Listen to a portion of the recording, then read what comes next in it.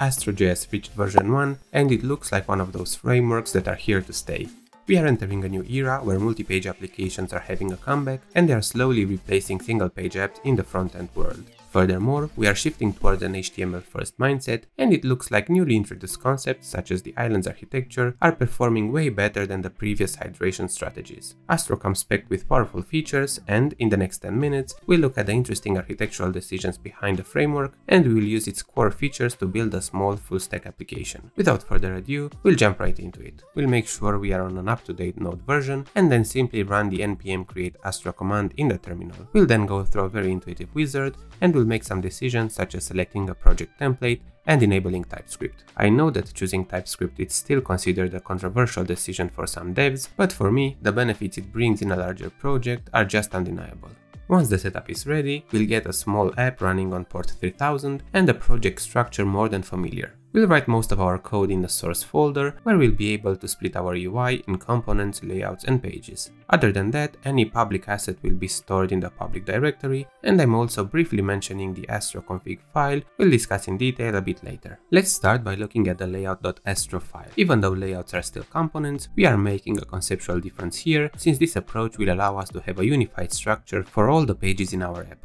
You will see in a second how layouts are integrated with the rest of the code based on the slot placeholder defined here. For now, we'll simply create a basic app header and app footer to showcase the concept. In real-world scenarios, of course, your headers will grow in complexity, you'll need to do conditional rendering based on an authentication status, offer search inputs, and more. I'll briefly touch on the styling topic here, just to clarify the situation. In Astro files, you can add styling tags to define styling rules, which will be automatically scoped to the current component using the where pseudo class function. As expected, SAS support is also offered pretty much out of the box. Since I'm mentioning components, you probably noticed that Astro is using single file components. This is not a new concept, and it was made popular by libraries such as Vue. I know that some people struggle with the separation of concerns issue here, but all in all, there are pros and cons to any decision you'll make regarding structuring your code. Back in the index.astro file, I'm importing the layout component and using it in the template area. Anything defined between the layout tags will replace the slot tag I mentioned earlier. At its core, Astro is a static site generator, but all apps need some sort of interactivity. This is provided by the framework on demand using the islands architecture. I discussed this approach in one of my previous videos. In short, you have the option to define islands of interactivity on your static HTML page. Astro will serve the HTML to the client first, and then, in a subsequent step, attach interactivity only on the parts of the page you clearly defined as interactive. Astro relies on other UI libraries to accomplish this, and I just added Solid.js in our project. What really blows my mind is the simplicity with which you can work with one or more UI libraries. Astro supports quite a few official integrations, and having a micro front-end architecture doesn't sound as complicated as it used to all of a sudden. Back to our project, I'm creating a start button solid component, which will be conditionally rendered based on the user authenticated status. Solid is an extremely powerful yet annoyingly simple UI library built by some pretty smart people. It is not a topic of this video, but you can find a 10-minute overview of it in the top right corner. Of interest though is how you can specify the islands of interactivity in your app. Back in the index.astro file, when the start button component is added in the template area, we'll use the client directive to mention that this component is interactive. You have various options here, and you can decide to only render the code in the browser or both on the server and in the browser at a specific time. Taking a little styling detour, you can use the isGlobal directive to define rules that are unscoped and that will affect your entire application. While scoping ensures code reusability and predictive behavior, defining some general rules it's pretty much a basic scenario. Astro is considered a backend framework and, at its core, is aimed to render content on the server and serve the resulting HTML to the browser. We've seen that it does a great job to provide seamless front-end integrations, but there are a few things missing from our stack. Things like authentication, a database and storage are a must for all full-stack apps. Supabase provides all these services in a straightforward manner, and in the next minutes we'll see how our Astro project can benefit from all these. I quickly defined the code required to work with the Supabase client under the services folder. You can check out the full implementation on the GitHub repo I'm linking in the description. In the pages folder, we can now add a new Astro component to allow our users to log in. Astro uses a concept called file system routing, which means that the components defined under pages will map actual requests based on a matching between the URL and the component name. A modern login form usually requires interactivity on the front-end side, since you need to capture things such as the input changes and the button clicks. This means that we need yet another island of interactivity, so we'll create a new solid component for that. It is true that we could perform logins with a simple form submission and no JavaScript involved, but we are going to use the Supabase most basic auth service, which relies on code running on the browser. In the login form.jsx, I'm fetching the user's email and sending that to the Supabase system. We'll do magic link based authentication, so no password is needed. We also have the chance to do a comparison between how Astro and Solid handle scope CSS.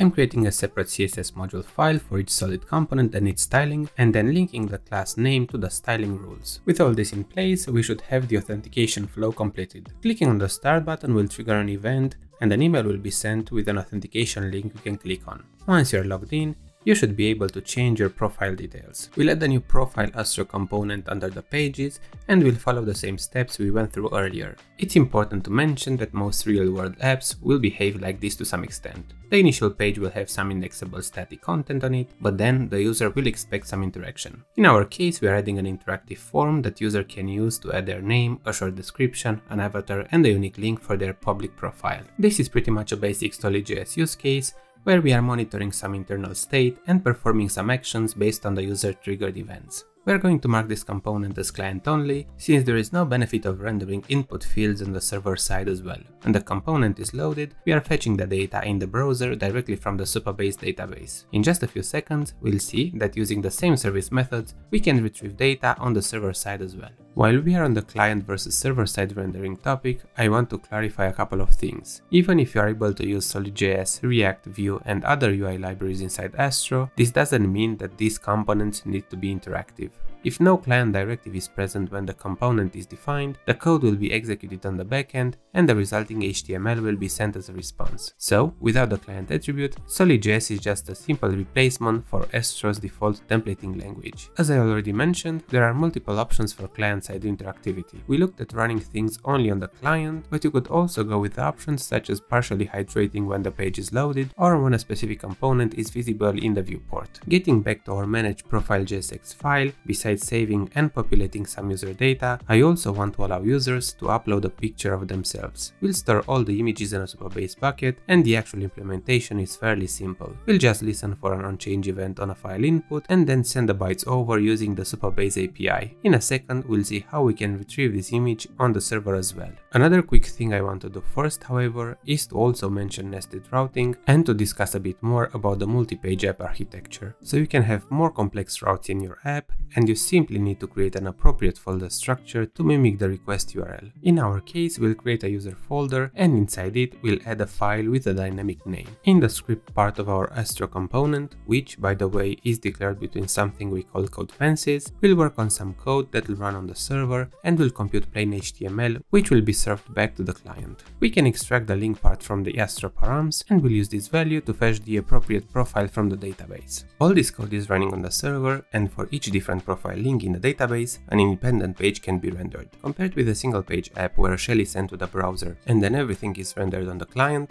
Astro sends the actual search engine indexable HTML as a response. This means that each page navigation will cause an entire browser page refresh, and the round trip to the server and back is performed. Since at its core Astro is a static site generator, it expects to be able to create all the app pages at compile time, usually using its getStaticPaths method. In our situation, the number of registered profiles is in constant change, so knowing all the options ahead of time is impossible. As a consequence, we need to switch to Astro's SSR capabilities in the Astro config file. While we are here, note that Solid is registered as an integration. This happened automatically when we added Solid as an integration to the project, and this pretty much sums it up. This was a high-level overview of Astro, and there are other topics such as data fetching or sharing state we didn't get a chance to look at here. However, the Astro team put in place a great documentation, and I advise you to spend a little bit of time there. If you've made it this far, please consider liking this video and subscribing to the channel. Thank you for watching.